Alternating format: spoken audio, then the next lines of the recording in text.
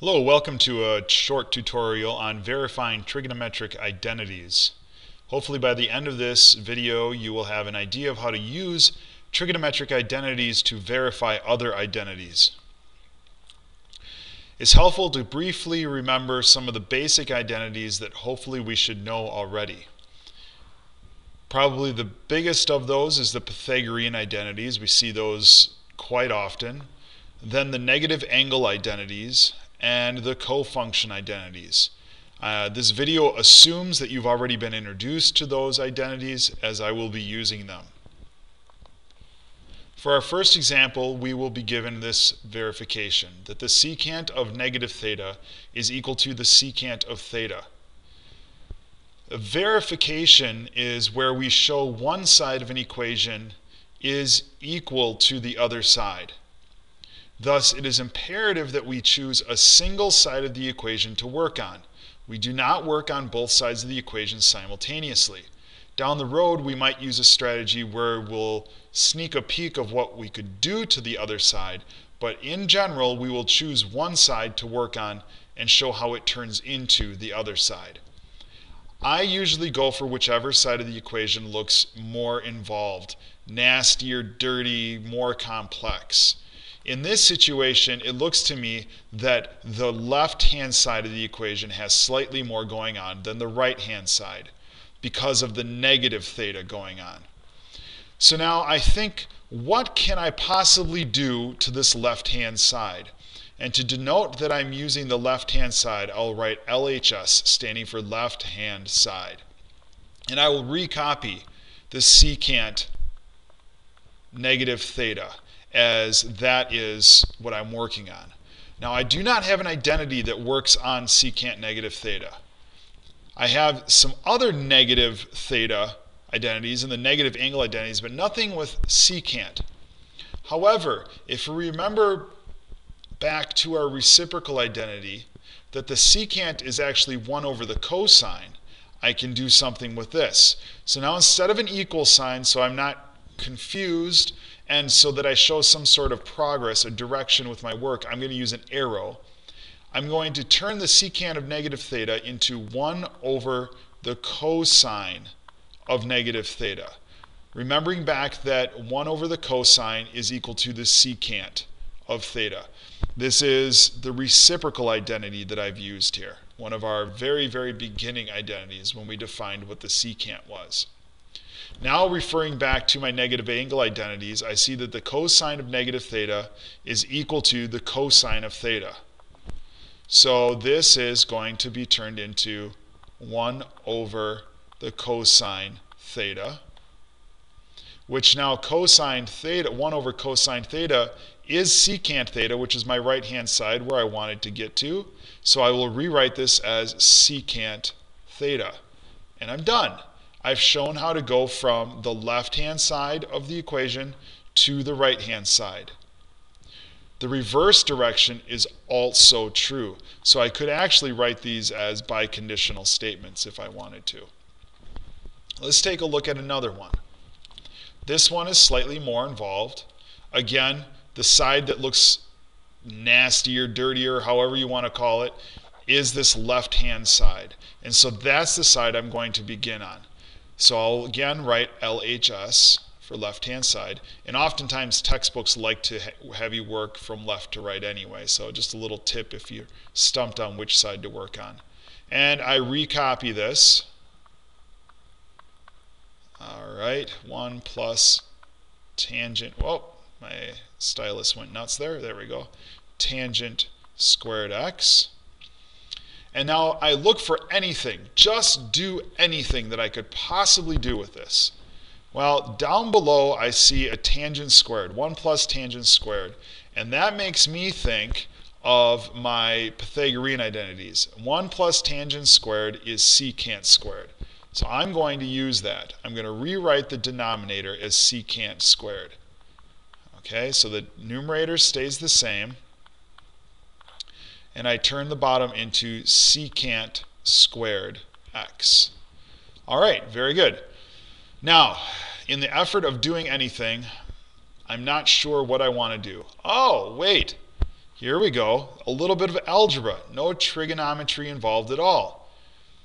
This secant up top will turn my denominator to be degree 1. All right, cool. So now what I've got is cosine x over secant x. And again, now I'm remembering back to the relationship between secant and cosine, that leaving the numerator the same, the denominator gets to be 1 over cosine x. Just getting creative here, trying a shot in the dark. Sometimes you just got to try something, anything, and see where it takes you. Remembering a little bit of algebraic manipulation, that dividing by a fraction is the same as multiplying by its reciprocal. I'm going to apply that strategy here. So this becomes cosine x from the numerator times cosine x over 1, which is then cosine squared x. Cosine times cosine is cosine squared. And there we are on the right-hand side. I've shown how to go from the left to the right-hand side. You have to get a little creative. Effort is worth a lot here, and just sometimes you have to go out on a ledge and just try something, anything. Just get the ball rolling and maybe something will come to you. Let's try this again. This one has a specific strategy that is not evident until we see it happen a few times, and so it's really worth trying. It's not apparent which side is a little bit more involved, but once you see the strategy that I'm going to use, you'll want to choose the left-hand side. So I'm going to copy over the left-hand side, and I'll explain to you why I used that as soon as it's copied over. The reason for it is I see this near, and I say near because it's not exact, Pythagorean identity. If this was 1 minus sine squared x, that would be equal to cosine squared x. And there's a strategy to turn this into 1 minus sine squared x. That strategy is to multiply by the conjugate. Okay, and this is what I mean by that. I'm going to keep the numerator the same. This denominator is the same, but I'm going to manipulate the denominator. I'm going to multiply by 1 minus sine x, which is the conjugate, 1 minus sine x, on the top and bottom here. Now this new fraction I just put in here is actually just 1. Something divided by itself is 1.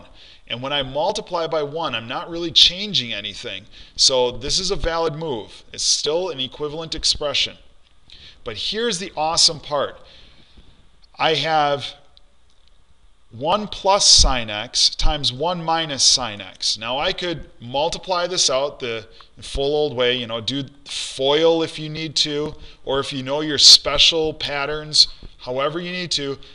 I'm going to just tell you right now that what that denominator turns out to be is 1 minus sine squared x. Multiply it out the long way if you don't believe me. It works, okay?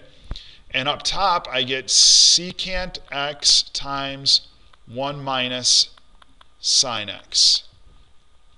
Now down below, I have my Pythagorean identity. The whole reason for doing this was now this sets me up using Pythagorean identity, or a variation of it.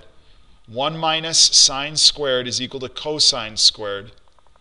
So this down below becomes cosine squared x, which is what I wanted on the right-hand side. And now up top, I'm going to distribute this secant x to each term. Use the distributive property up top. I know I'm doing two things at once here, and I probably shouldn't, but I'm living on the edge, trying to use time efficiently. I wouldn't recommend doing more than two things in one step, ever, as you're not showing your work probably clearly then. All right, I'm almost there. Check this out. I've already got the cosine squared down below that I want to get. I've got my secant x and secant x. The part I'm left wondering about is this tangent x. Can I turn this into tangent x? And in fact, I can if I use that property about secant and cosine again. I'm going to turn that The first one stays the same. Now the secants can become 1 over cosine x times sine x over cosine squared x. So 1 over cosine was my secant. Now, remember back to our identity for tangent. Tangent is equal to the sine over cosine. So when I multiply these two together, that gives me sine over cosine, which is tangent. And I'm done. The secant x stays the same. This part right here becomes tangent x, and the bottom becomes cosine squared x. And I've gone from my left-hand side to my right-hand side. Again, the unique strategy I used here was this multiplying by the conjugate phase. And I did that because I nearly had a Pythagorean identity. If I ever see this near Pythagorean identity, I'm going to go ahead and complete this strategy of multiplying by the conjugate. Okay? That's what you need to do. All right. For my students, this is the homework assignment.